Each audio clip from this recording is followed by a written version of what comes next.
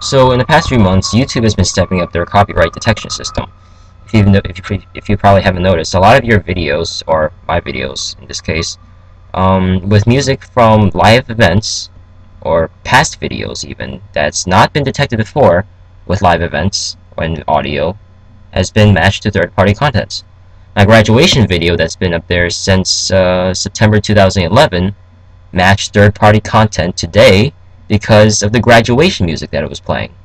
My George Mason University dodgeball game that I was uploaded on September 11th also matched third-party content because during the game they were playing Florida song. Now, what's the extent to this? I think that sooner or later they're not going to approve these videos, but then it's going to be like SOPA 1. So I don't know if this is YouTube's fault or not.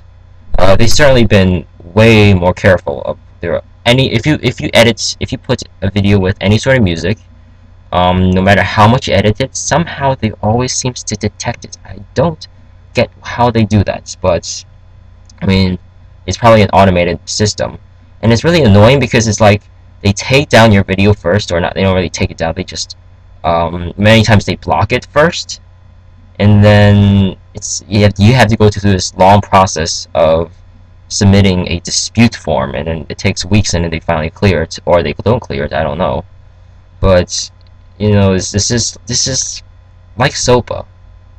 And I know SOPA didn't pass. I know PIPA and ACTA. I don't know if PIPA didn't pass, but ACTA I think did pass.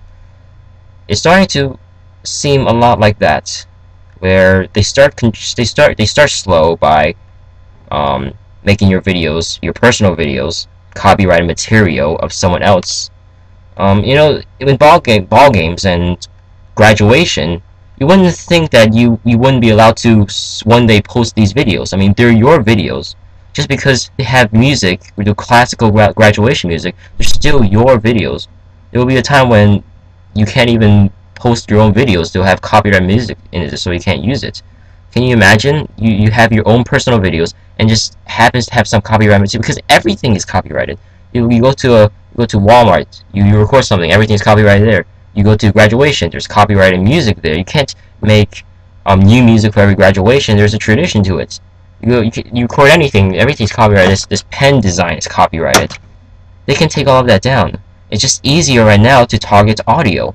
So they're targeting my audio videos, even though they're my personal videos. And now sooner or later, I think they'll be able to recognize pictures from a bottle for a cup of Coke. And then they'll take that down for third-party content. Can you see what is going on here?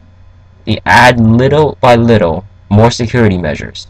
And whether this is YouTube's fault or not, I don't know, but it's just warning you guys. I don't like it. I guess you guys are like me. You just sort of make YouTube videos and you're so passive about it. It's I just don't know what we can do about this.